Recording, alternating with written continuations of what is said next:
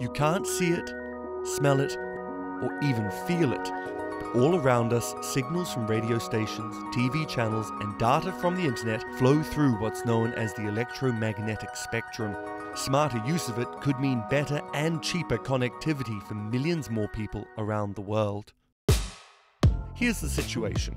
As our daily lives depend more and more on our smartphones, the amount of data we're using is increasing exponentially. Most of that comes from video traffic, and it looks like we'll be watching a whole lot more in the future thanks to video-on-demand services and live streaming.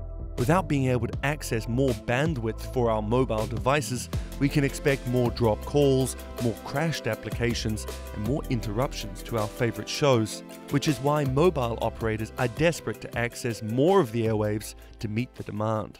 And why they're also willing to pay millions, if not billions, to get their hands on it. So, how does the spectrum work? Over 300 years ago, Isaac Newton determined that sunlight passing through a prism splits into the colors of the rainbow. He called this the spectrum. But this fan of color is only the visible part. There's much more you can't see. The total electromagnetic spectrum ranges from very short to very long waves.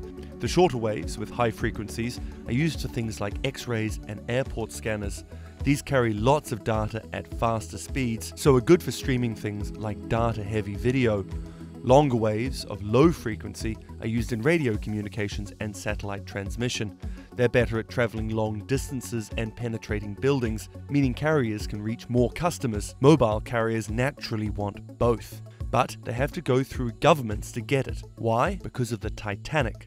In 1912, radio confusion meant an iceberg warning didn't get through to the unsinkable ship.